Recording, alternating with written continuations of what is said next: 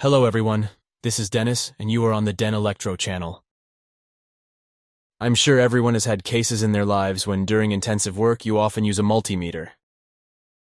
You then take it, then put it off, leaving it on for a long time, as a result of which the battery quickly runs out. I got tired of going to the store every time for a new battery, so I decided to put a lithium-ion battery in the multimeter. In addition, so that the mechanism that switches operations does not wear out, I decided to add a button to turn on and off the multimeter.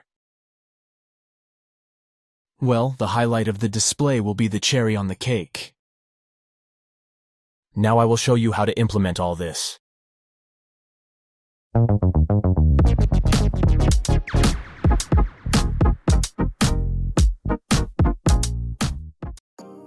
To upgrade your multimeter, you will need the following parts.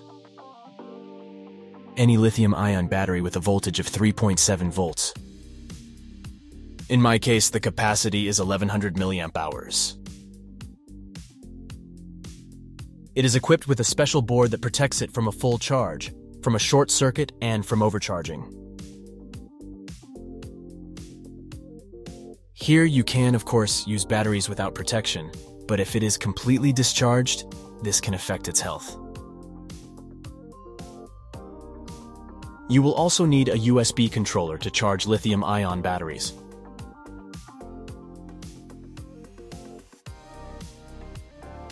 Next comes a low-power DC-DC boost converter.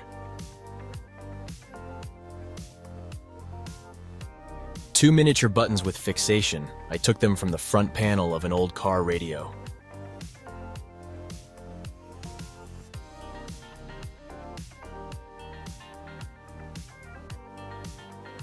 Next comes a white 5mm LED and a 120 ohm resistor. You will also need two capacitors, one non-polar at 10 nanofarads and the other polar at 10 microfarads.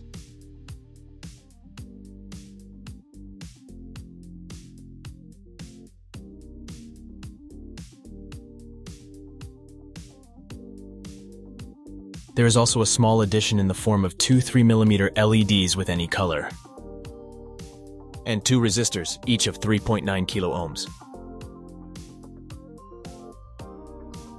All parts are assembled according to such a simple scheme. A lithium-ion battery is connected to the output of the charge controller, plus to plus, minus to minus. The remaining elements of the circuit are connected through the buttons SB1 and SB2. When I press the SB1 button, the signal LED LED1 lights up. This is a 3mm LED connected through a 3.9 kilo ohm resistor. Then it will go through a boost converter. At its output, there will be 9 volts, which will power the multimeter. Parallel to the output of the converter, two capacitors C1 and C2 must be soldered. It is advisable to solder them closer to the multimeter right on the raft, in the place where the crown was connected. When I press the SB2 button, the LED2 signal LED lights up. This is the same 3mm LED as LED1. It is also turned on through a resistance of 3.9 kiloohms. Along with it, a 5mm LED, LED3, will light up. It is connected through 120 ohm resistors and is the backlight of the display.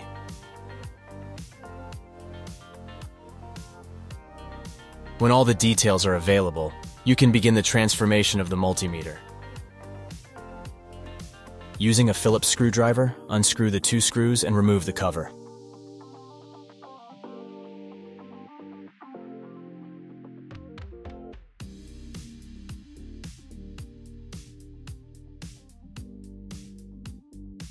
Inside the parts there is a little display, a board, a battery, and there is still plenty of room for new parts.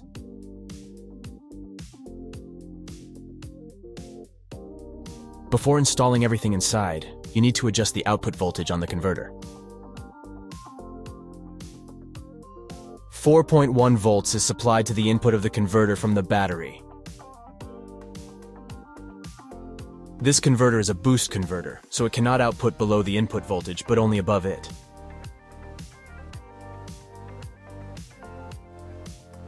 I turn a small regulator with a screwdriver and achieve a voltage of 9 volts.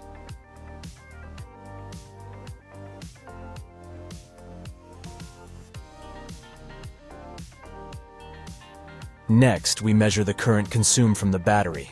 Even if the multimeter is turned off, the converter consumes 280 microamperes. According to the measurement of alternating current, almost 2 milliamps.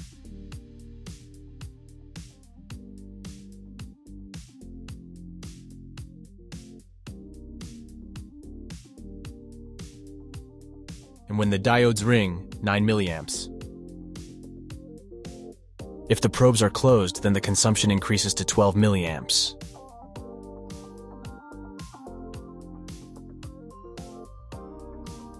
When measuring resistors up to 200 ohms, it consumes 8.2 milliamps, and when closed, 13.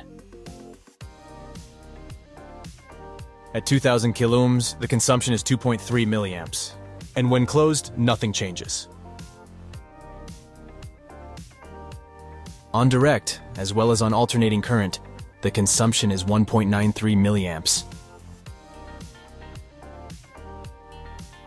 Now it is easy to calculate how long the battery will last if the tester constantly works in some mode. To do this, the current consumed by the multimeter must be divided by the battery capacity. If you leave the tester in AC and DC current measurement mode, it will work without recharging for 572 hours. And in the mode of continuity of diodes and resistors, 122 hours. I decided to install a lithium-ion battery on the back cover between these 3 posts. True, there are small stiffeners here that interfere, so they must be dismantled. Then I decided not to break everything off, but to remove only the halves and get such convenient latches.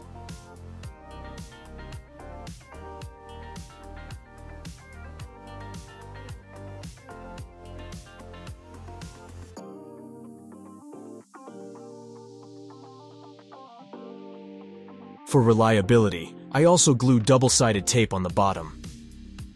Now the battery has nowhere to go. On the front half of the multimeter, in the lower left corner, I made 2 holes for the buttons.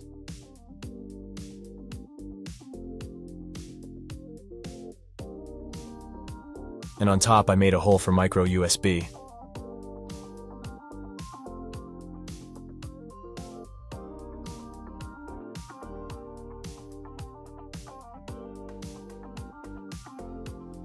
In order for the board to be tightly inserted into the corner, it was necessary to grind off the upper left corner of it.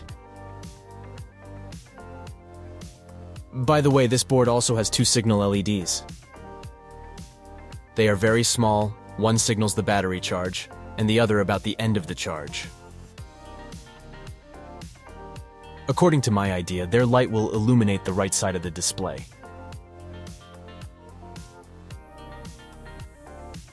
Here's what it looks like. When I turn on the power, the blue LED lights up to indicate that the battery is fully charged. When the battery is charging, the red LED will be on, which is now flashing.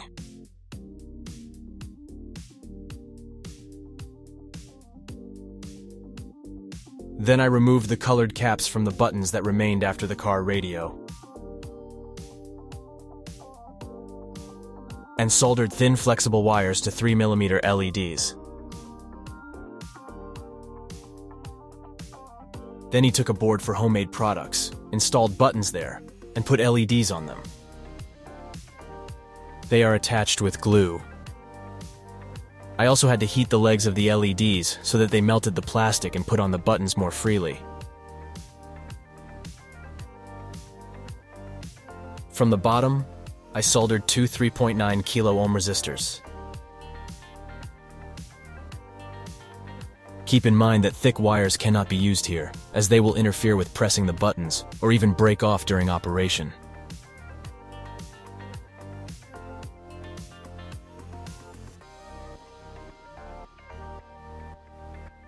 The boost converter will be located on the front cover of the tester.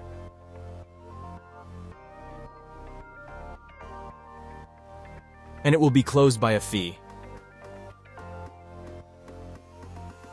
The board must be installed in such a way that the LEDs do not stick out much, but at the same time they can be pressed.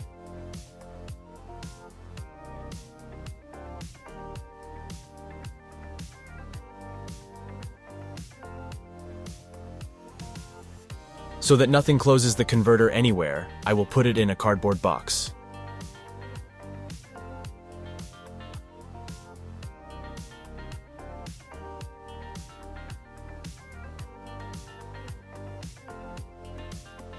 Then you need to solder the wires to the converter, put it in boxes and stick it on double-sided tape to the multimeter case.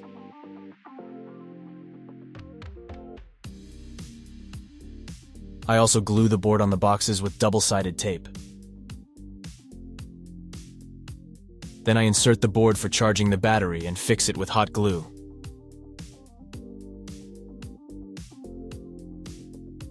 Then I insert a small piece of cardboard between the two boards so that the top board rests more securely against the bottom one and glue it with tape.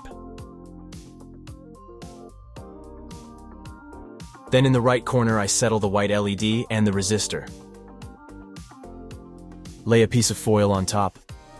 This will be the reflector that will illuminate the display. To prevent the foil from falling off, I stick adhesive tape.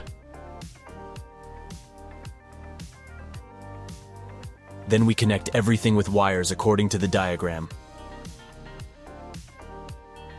The wires from the output of the converter are connected to the multimeter board. There I also soldered two capacitors for 10 microfarads and 10 nanofarads. So that the board with the buttons does not bend when pressed, I will put a cardboard pad under it. After assembly, you can see what we got. When I press the top button, the tester turns on and the button lights up. When I press the bottom button, the backlight of the display lights up.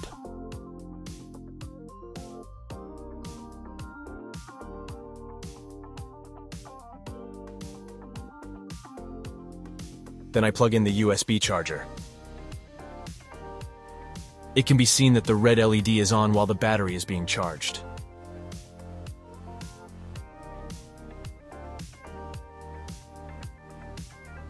In complete darkness, charging looks like this.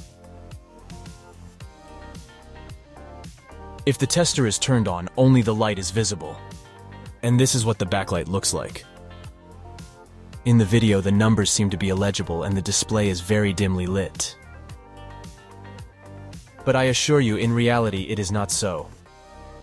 The display is backlit very brightly and the numbers are easy to read. On the internet, many write that when working from a boost converter, the multimeter will fail. It seems like high-frequency vibrations affect him, and he makes incorrect measurements. To refute this, I will show a comparison of two multimeters. Both multimeters show DC voltage exactly the same.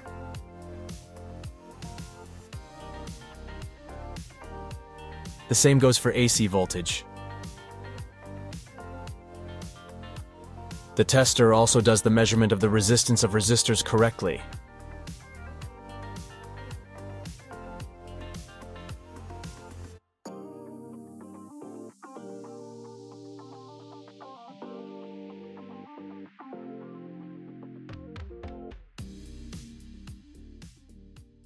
As you can see, upgrading the tester is not difficult, but it adds a lot of useful features.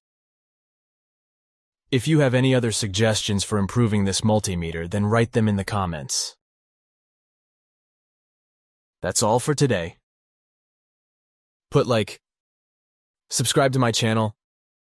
There will be many more interesting things, and bye-bye.